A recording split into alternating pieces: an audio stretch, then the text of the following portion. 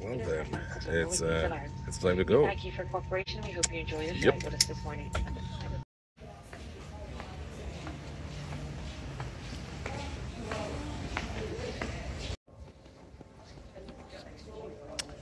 We've landed. Here we go. Ooh, so tall, so freaking tall, man. Still waiting to check into the hotel, so getting to the local delicacies while I'm here. I'm nearly choking on them, but it's lovely, good stuff. So Berlin's a great city. It's a beautiful city. And that's almost a problem for Alba Berlin because there's so much to do here before we even get to sport. It's obviously the reason we're in Berlin is for basketball. It's more for the EuroLeague Final Four later in the week, but I had to get an Alba in game when the chance was there for it. It's Bundesliga playoffs, game 2 against Telekom Baskets Bonn. It's Sunday now. On Thursday, Alba won game 1 in the same in their regular home arena, which is the Uber Arena, which is where the Final Four is going to be. But we're going to the Max Schmeling Arena for this game, which is their old home.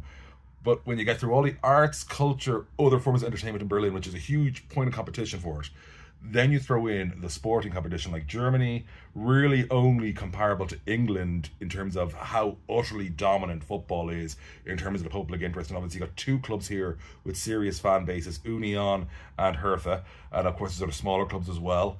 And then you get to the women's sections of both those teams as well, which are also decent support. Then you go, okay, so basketball's maybe 3rd, although really football's like 1 to 10 in many respects. No, basketball is not necessarily 3rd. You could even argue it's not 4th or 5th, because if you're going Union and Hertha as 1 and 2, and we're going to be very, very generous here and say none of the women's teams are above any of the other teams here, which is a big question mark, especially when it comes to women's football teams. You've got handball, really well supported, big successful team here, and again, they play in the home place where we're going here. The stablemates of Alba Berlin in terms of who they share with, the ice hockey team, again, long, proud history, strong support in Berlin. And the other team that plays in the Max Schmeling Halle, the volleyball team, probably the most dominant team across domestic sports in Europe, like certainly up there. Like they've won every Bundesliga title going back 15 years in the men's. I commented in the women's league, by the way. So for Alba to develop the support they have, the interest they have in the city, the competition is really, really something else. It's a different level to what most teams playing basketball in Europe face. This isn't even for our game, by the way. This is not for our game. These are Energy Cottbus fans. There must be a couple of thousand I've seen so far, at least several large hundreds. And this is Region La Liga, so like at least 4th tier in Germany football. That's how big football is in this country. So when I say Alba have competition, I mean German fans, bring it. You watch, you don't see that sign every day. You know, maybe in Cavan, but not in Dublin.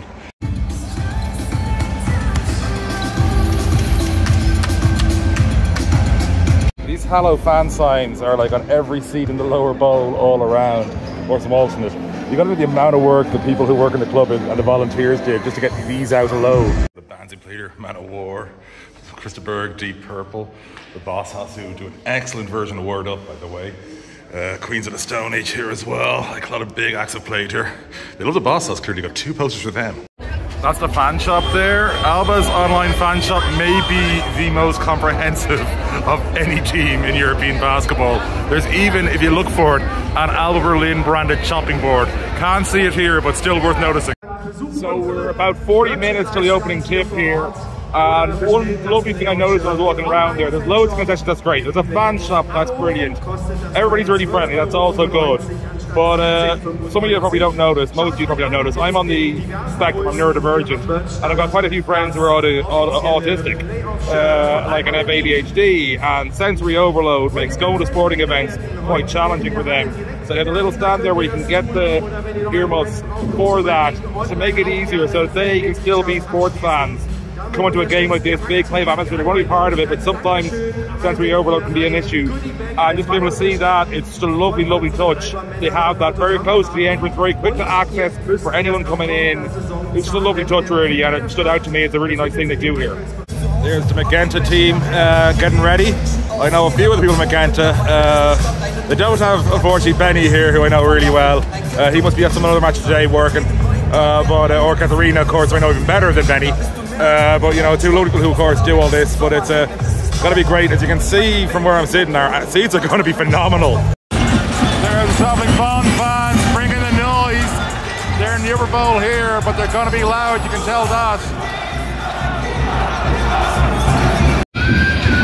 There's the mascot, the albatross, giving the fans some love before the game. You gotta love to see it. You can see the Alba fans, the crazy section getting ready. We got more of them here, all getting ready for opening tip here.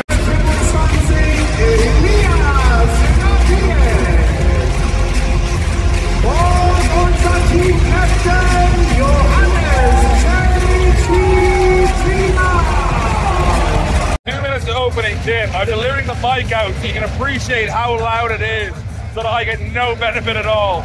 It is loud in here, it is absolutely lit. Game 2 of the playoffs, you gotta love it. Khalifa!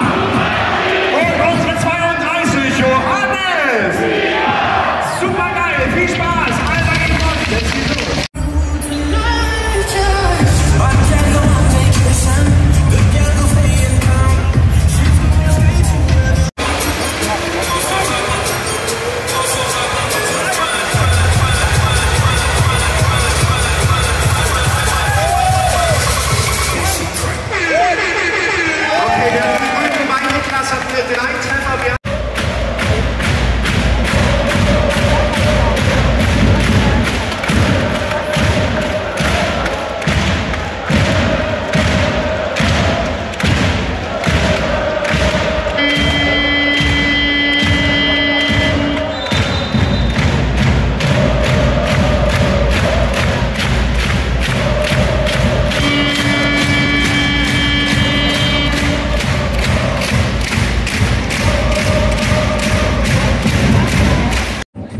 Half-time here, Alba up 44-40.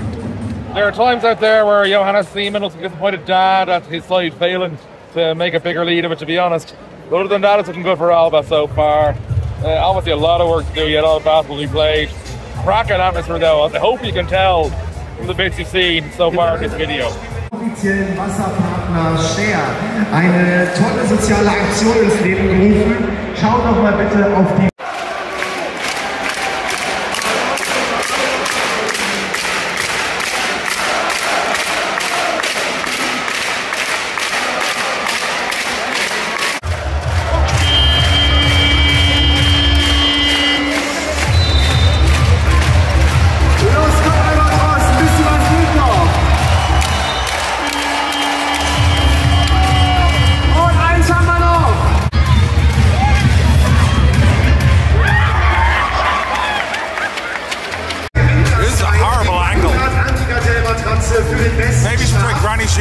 Es ist die immer passt, denn sie hat 2 Seiten und 2 Härtegrade in einer Matratze. Alle Albatrosse schlafen auf der Bodyguard. 30 Sekunden lang werfen sie aus der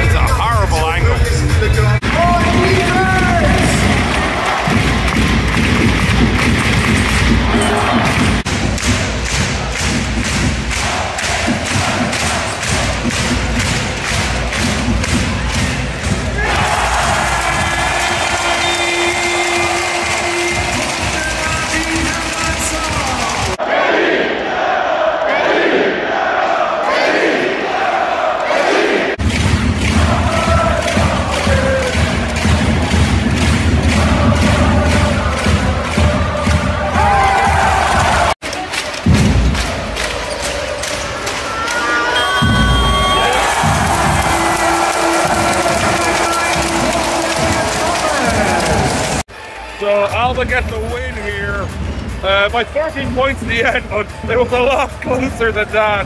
Like, this was a really, really tight one for the most part. Johannes Seaman hitting the dad on D really late. Martin Hermanson doing it from D. Extraordinary stuff, extraordinary scenes. They're going to do a bit of a turnaround.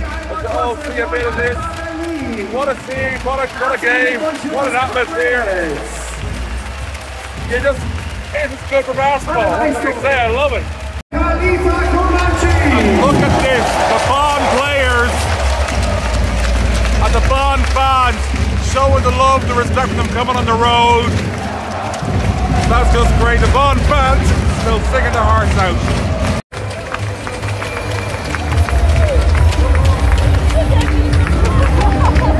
Well, you thought this video was going to end without beer? Come on. It's a great day at Alba. Really, that's something, you know, which really enjoyed. Obviously looking forward to the Final Four here as well. But definitely, if you can get into town and catch an Alba game, couldn't recommend it more. And if you haven't already, please do subscribe. It all helps. But for now, Prost.